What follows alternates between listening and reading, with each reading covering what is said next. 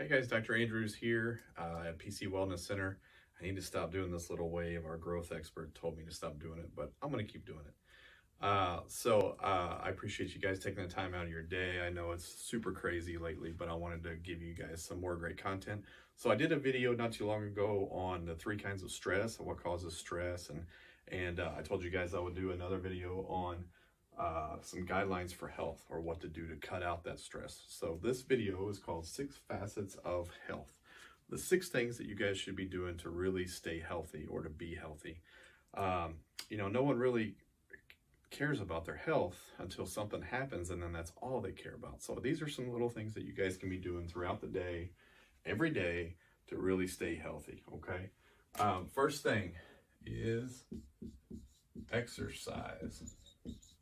I apologize for my handwriting. I'm not a fine arts major, and I'm a physician, so we have bad handwriting.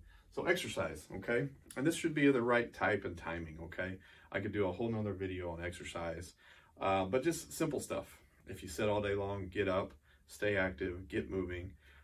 30 minutes minimum a day, and new research shows that you can break that up into little 10-minute segments and it will do the same amount. So get up and get moving, okay? Nutrition. You are what you eat. But the new saying is, you are what your food eats. We don't get near enough of the nutrients that we used to get with the depletion of the soil and all the processing and everything. So it's really important to pay attention to what you eat, but also to have the right supplements and supplement your nutrition. Again, that's a whole nother video we can talk about. If you have any questions, write them down here. We can answer them or message us. Next thing, sleep, okay?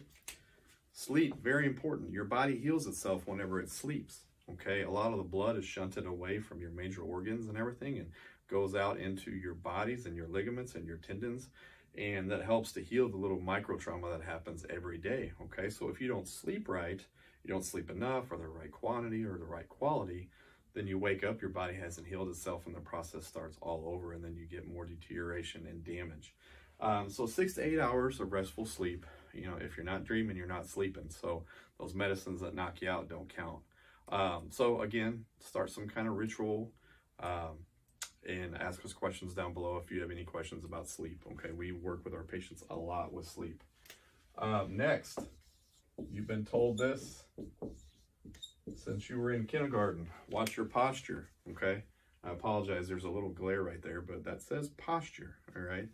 You've been told this since you were little. Sit up straight, stand up straight, and that's really important, okay? Whenever you sit up and stand up, you feel better, you breathe better, it increases the tidal volume in your lungs, you look better.